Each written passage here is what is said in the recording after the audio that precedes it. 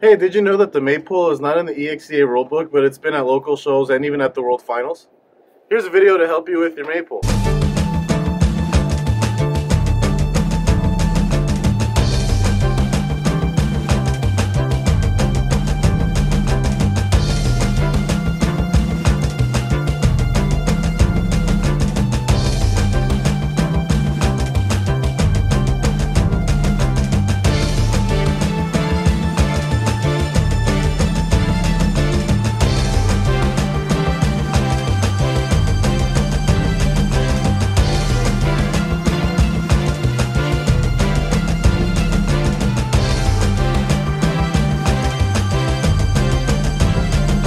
Hello, my name is Roberto and I'm an EXCA judge, and I just wanted to make these videos to improve your scores in the EXCA. And many of us will get our scores and wonder why our score might be a 6.5, but if you look back at the video, you could easily see that, oh, it's because maybe I shied away, or maybe it's because the horse opened up its mouth, and then there you go, you got docked a point. I'm a little conservative on the scoring side, so I'll ding people for mouth gaping and shying away and head tossing, and if you lose cadence.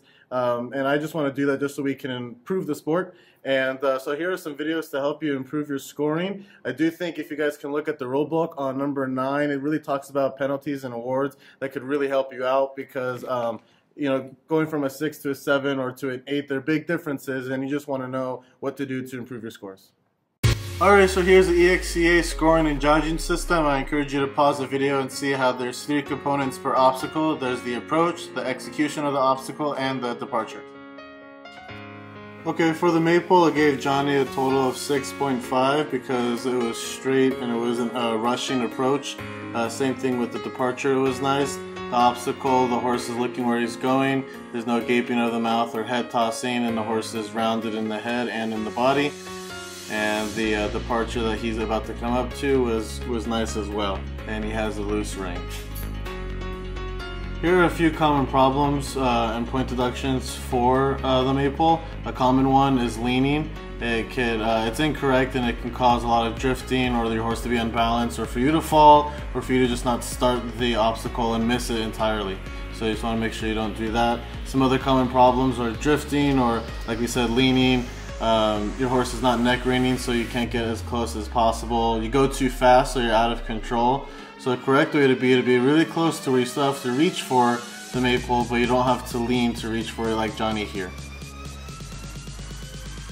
Another common problem is that the horse won't follow its nose. So I like to see this when I'm judging, where the horse will follow the nose on a loose rein around that Maypole, like Johnny's doing here with Caliber. An incorrect way of going around the Maypole is if you have tight reins and the horse is shying away from the bridle, like Caliber was doing there. So what that means is when the horse is looking in the opposite direction that you're wanting to go, or the head's tossing and not wrapping around that pole and following his nose. Here's a good exercise to help you guys have the speed you want with the controller that you'll need on the Maypole. Johnny's going to lope to the obstacle and ask for rating.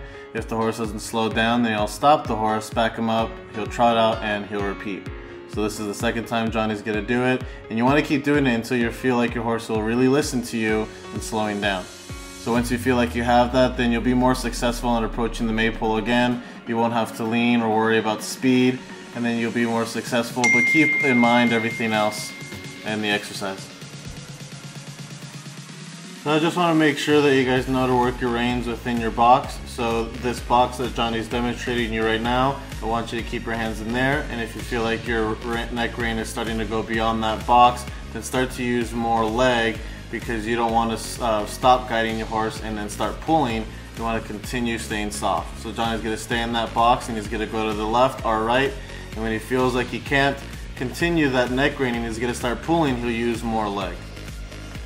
So don't forget that there's a lot of speed and control involved with every obstacle, in this case with the Maypole. Really don't want to have a lot of head tossing or mouth gaping, because you're going to get penalized heavily, at least by me, with that. You really want to make sure that you get down small circles, that you get the horse following its nose, that you get a lot of leg on, and that you have just nice rating and control. So again, speed with control is really going to help you out with this Maypole and a lot of other obstacles.